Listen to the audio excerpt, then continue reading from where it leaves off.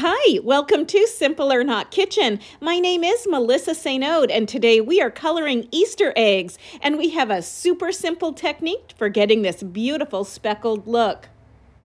This method is super simple, super easy, a little bit less messy than your traditional egg dyeing techniques, and it just uses a few ingredients. We're going to start off with our hard-boiled eggs. I just have regular white eggs. They've already been boiled and cooled. And then we're also going to need some rice. You need just a little bit of rice, enough to fill maybe half of a baggie. And then we have some liquid food coloring. I have 3 different colors. And then as well, we're going to be using some Ziploc bags. And that's it. That's all you need. And of course, the rice that we're using is plain, uncooked rice.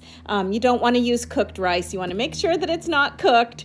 And so we're going to go ahead and pour that into a clear plastic bag, and then we're going to choose our food coloring. You probably could do this in a paper bag as well, but with a plastic bag, you can sort of see what you're doing.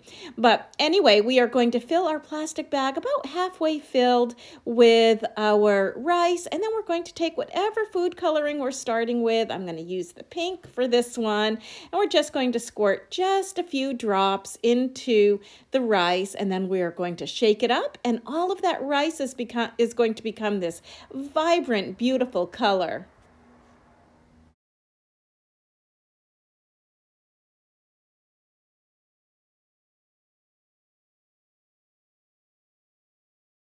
And this couldn't be any easier. We're going to take our egg. Of course, our eggs are already boiled and cooled, and we're going to just drop it right into that colored rice, and we're going to shake a little bit. And that's all it takes. You do want to be careful when you're pulling them out.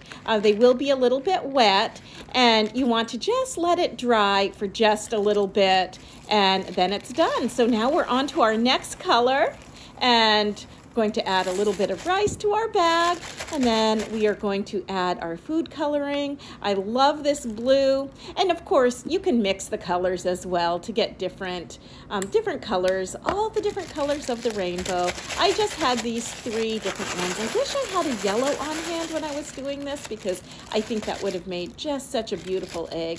But in goes our egg into the blue, and this one comes out super pretty. That blue just looks so beautiful on this egg.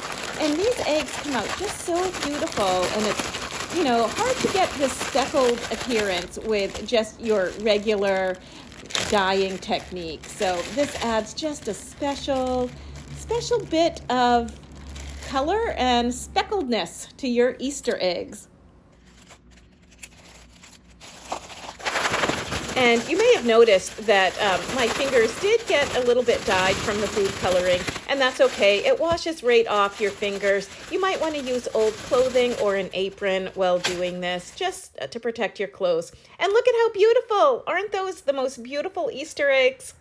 And you may have noticed we have all this leftover rice that's been beautifully colored. We're not going to let that go to waste. Of course, we can do so many crafting projects with it, or we can just simply use it in a candle. So many uses for that beautiful rice. If you give this technique a try, let me know how it turned out. I'd really love to hear from you. And as always, thank you so much for watching Simple or Not Kitchen. You'll find more recipes, articles, and video at PenelCentral.com.